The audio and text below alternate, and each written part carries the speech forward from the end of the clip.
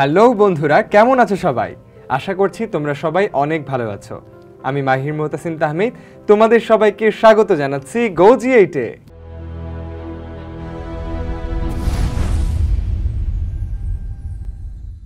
বন্ধুরা, আজ আমরা সপ্তম শ্রেণীর গণিত বিষয় চতুর্থ অধ্যায় বীজগণিতীয় রাশির গুণ ও ভাগ নিয়ে আলোচনা করব। তাহলে চলো শুরু করা যাক। বন্ধুরা, আজকে আমরা দেখাবো কিভাবে বহুপদী রাশিকে বহুপদী রাশি দ্বারা ভাগ করতে হয়।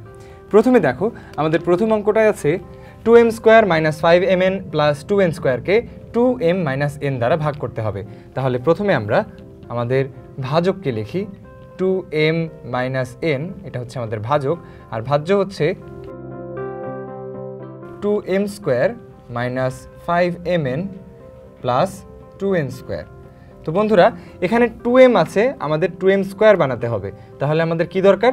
একটা m দরকার। তাহলে m দিয়ে গুণ করলে আমরা পাচ্ছি 2m থেকে 2m², আর -n কে m দিয়ে গুণ করলে পাচ্ছি -mn।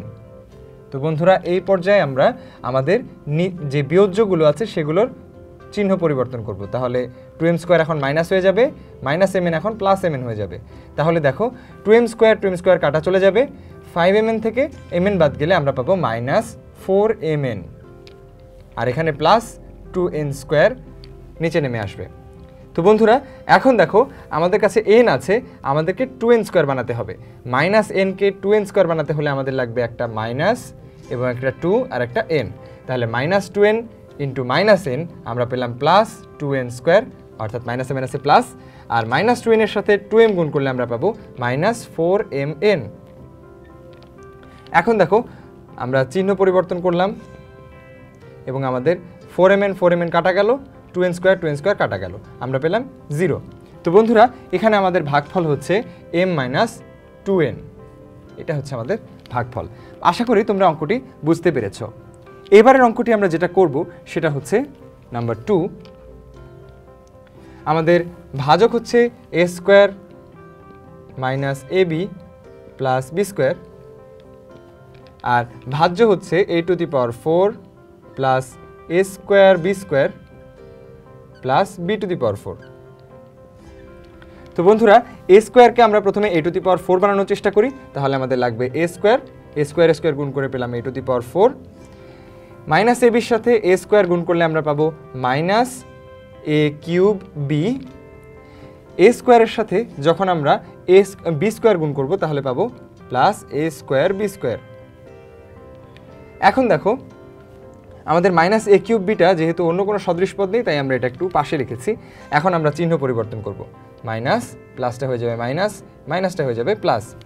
এখন দেখো, আমাদের a⁴ কাটা চলে যায়, a²b² কাটা চলে যায়। এখন নামবে শুধু b⁴ + a³b। এখন দেখো, আমাদের b⁴ আছে, তাহলে আমাদের b² থেকে b⁴ বানানো খুবই সহজ হবে। তাই আমরা b² গুণ করলাম, b² b⁴,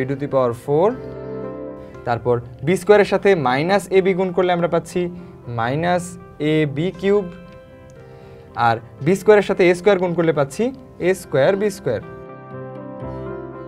তো বন্ধুরা, এখন যেগুলো মাইনাস আছে সেগুলো প্লাস হয়ে যাবে, আর যেগুলো প্লাস আছে সেগুলো মাইনাস হয়ে যাবে।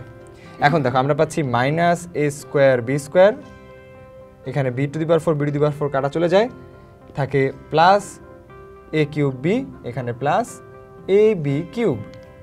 তো বন্ধুরা, এখন দেখো, এখানে a² দুটো a আছে, a³bতে দুটো a বেশি আছে, ab³ দুটো b বেশি আছে, এখানে b² দুটো b আছে। তাহলে আমরা যদি এখানে ab দিয়ে গুণ করি, এখানে +ab দিয়ে গুণ করি, তাহলে আমরা পাচ্ছি ab-র সাথে b² গুণ করে ab³, ab-র সাথে a² গুণ করে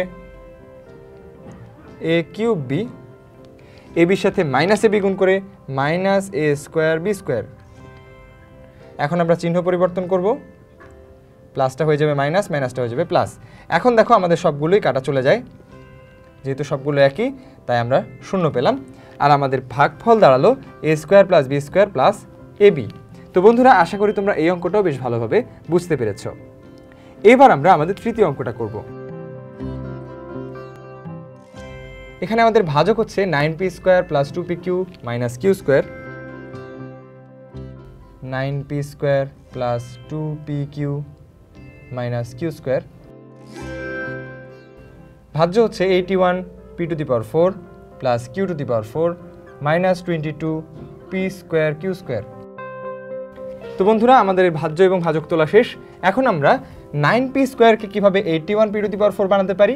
বন্ধুরা 9p স্কোয়ার দিলে 9 নং 81 হয়, আর p square p to the পাওয়ার 4 হয়। এখন বাকি পদগুলোকে আমাদের 9p স্কোয়ার দিয়ে গুণ করতে হবে। তাহলে 2pq এর সাথে 9p স্কোয়ার গুণ করলাম, আমরা পাচ্ছি 9 দুগুণে 18, যেহেতু প্লাসে প্লাসে প্লাস তাহলে প্লাস বসছে, 9 দুগুণে 18, p স্কোয়ার আর p গুণ করলে হচ্ছে p কিউব, আর q তো q রয়েই গেল।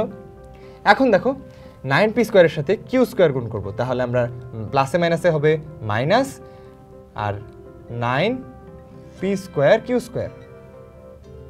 এখন দেখো আমরা চিহ্ন পরিবর্তন করছি। এখন 81p to the power 4 81p to the পাওয়ার 4 কেটে চলে যাচ্ছে, 22 থেকে 9 গেলে থাকছে হচ্ছে minus 13p square q square, q to the পাওয়ার 4 সরাসরি নেমে যাবে, আর এখানে মাইনাস 18p কিউব q নেমে চলে আসবে।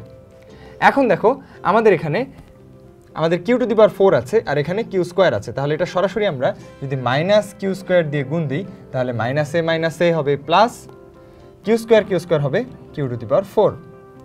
এখন দেখো q স্কোয়ার মাইনাস q স্কোয়ারের সাথে যদি 2pq গুণ করি তাহলে আমরা কি পাচ্ছি? মাইনাসে প্লাসে মাইনাস 2p আর q কিউব। দেখো এটার কোনো সদৃশ পদ নেই বলে আমরা এটাকে এক পাশে লিখেছি।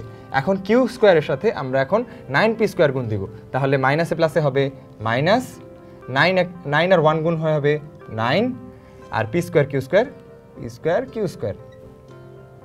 এখন আমরা এগুলোর সাইনগুলো চেঞ্জ করে দিব।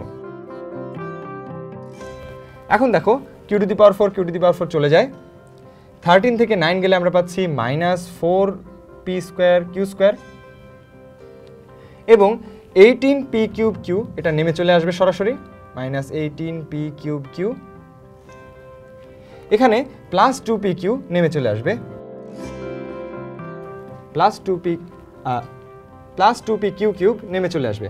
এখন দেখো এখানে আমাদের 4p স্কোয়ার q স্কোয়ারটা মাইনাস আছে, মাইনাস 18p কিউব qটা মাইনাস আছে, আর 2pq কিউবটা মাইনাস আছে প্লাস আছে, তাহলে আমাদের এখানে অবশ্যই p স্কোয়ার q স্কোয়ার হচ্ছে আমাদের 2p কিউব থেকে আসবে।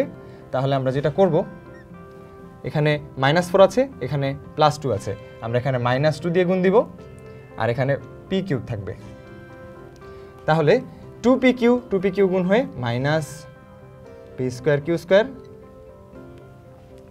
আর মাইনাস 2pq যখন মাইনাস q স্কোয়ারের সাথে গুণ হবে তখন হবে plus 2pq cube, minus 2p cube যখন 9p স্কোয়ারের সাথে গুণ হবে তাহলে হবে 9 দুগুণে 18, মাইনাসে প্লাসে মাইনাস, আর p স্কোয়ার আর p কিউব গুণ হয়ে হবে p কিউব কিউব।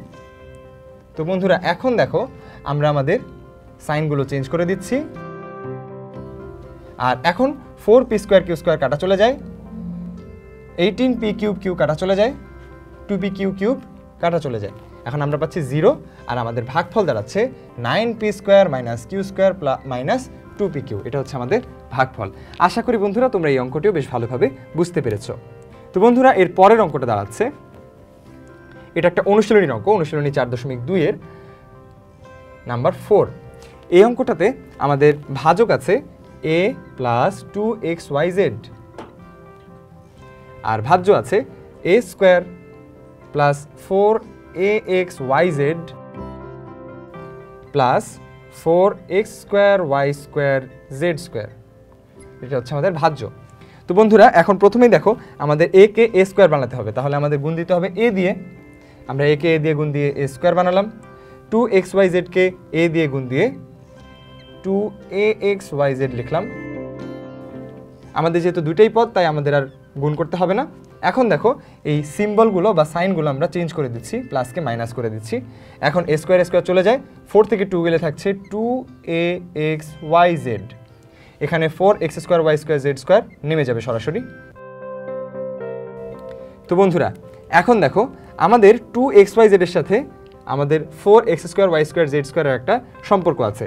আমরা যদি এখন এটাকে 2x² y² z² দুঃখিত 2xyz দিয়ে গুণ দিই, তাহলে আমরা দেখো 2xyz 2xyz মিলে হবে 4x² y² z², আর এখানে প্লাসে প্লাসে প্লাসই থাকবে, তার সাথে 2xyz যখন এর সাথে গুণ হবে তখন হবে 2axyz। এখন প্লাসটাকে করব মাইনাস, প্লাসটাকে করব মাইনাস। এখন দেখো 4x² y² z² আমাদের কাটা চলে যায়, 2axyzও কাটা চলে যায়, তাহলে থাকে 0। আমাদের ভাগফল দাঁড়াচ্ছে a প্লাস 2xyz। তো বন্ধুরা আশা করি তোমরা এই অঙ্কটাও বেশ ভালোভাবে বুঝতে পেরেছ। তো বন্ধুরা আমরা আরও একটা অঙ্ক করব, যেটা হচ্ছে আমাদের ভাজক থাকছে x প্লাস y আর ভাজ্য থাকছে x³ প্লাস y³। দেখো প্রথমে আমাদের x আছে, x কে x³ বানাতে হলে আমাদের কি করতে হবে, x² দিয়ে গুণ দিতে হবে, তাহলে x³ আর x² এর সাথে y গুণ করলে হবে x²y। এখন x³ থেকে x³ গেলে 0 হয়ে যায়, আমরা সাইনগুলো চেঞ্জ করে দিই। তারপর আমাদের বাকি থাকে শুধু y³ আর এখানে মাইনাস x²y। তো বন্ধুরা y আছে আমাদের এখানে আর y³ বানাতে হবে, তাহলে আমরা কি করব, y² দিয়ে গুণ দিব। তাহলে y² দিয়ে গুণ দিলে আমরা পাচ্ছি y³ এবং xy² প্লাস xy²। এখন আমাদের y³ কাটা চলে যায়, আমরা সাইনগুলো চেঞ্জ করে দিয়েছি। এখন y³ কাটা চলে যায়, আমাদের শুধু থাকছে মাইনাস x²y মাইনাস xy²। এখন দেখো আমরা যদি এখানে শুধুমাত্র xy গুণ করি, তাহলে xy যখন x এর সাথে গুণ হবে তখন আমরা পাবো, দুঃখিত এখানে যদি মাইনাস xy গুণ করি তাহলে মাইনাসে প্লাসে মাইনাস হবে, xy x এর সাথে গুণ হয়ে হবে x²y, আবার এখানে মাইনাসে প্লাসে মাইনাস হবে, আর y xy গুণ হয়ে হবে xy²। তো বন্ধুরা এখন দেখো আমাদের এখানে সবগুলো 0 হয়ে যায়, আর আমাদের ভাগফলটা আমরা পেয়ে গেছি। আমাদের ভাগফল হচ্ছে x² plus y² minus xy। তো বন্ধুরা আশা করি তোমরা এই অঙ্কটাও বেশ ভালোভাবে বুঝতে পেরেছ। বন্ধুরা আজ তাহলে এ পর্যন্তই, আগামী এপিসোডে তোমাদের সাথে দেখা হবে অন্য কোনো বিষয় নিয়ে। সে পর্যন্ত ভালো থেকো, সুস্থ থেকো এবং GoGEE8 এর সাথেই থেকো।